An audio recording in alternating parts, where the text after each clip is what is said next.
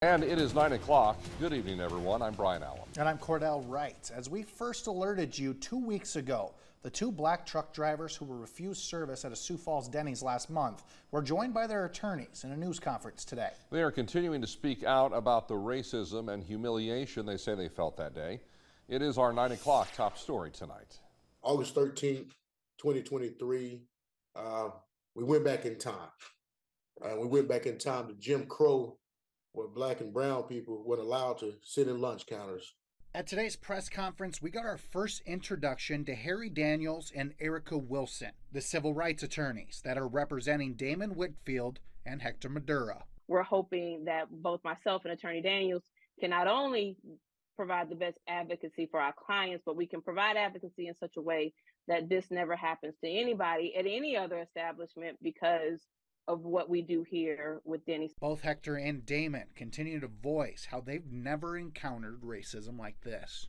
It was embarrassing because I've never been kicked out of any place in my life. And when the police were called on us like that, you know, it's like I couldn't help but feel that they were intending to, you know, for the police to come at us aggressively. This is another opportunity to bring awareness to a situation that's unfortunate for us. There's many people out there that go through this stuff, and a lot of this stuff is swept under the rug. I think more needs to be done about it. Denny's need to be held accountable. After the release of the 911 call, we've learned the regional manager on the other end of the phone wasn't even in the store at the time. So I'm the regional manager. I'm actually getting ready to head in there. I'm about 20 minutes out.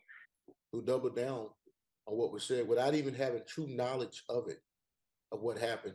And that person, you know, is held equally responsible because, one, they told law enforcement something that was not true.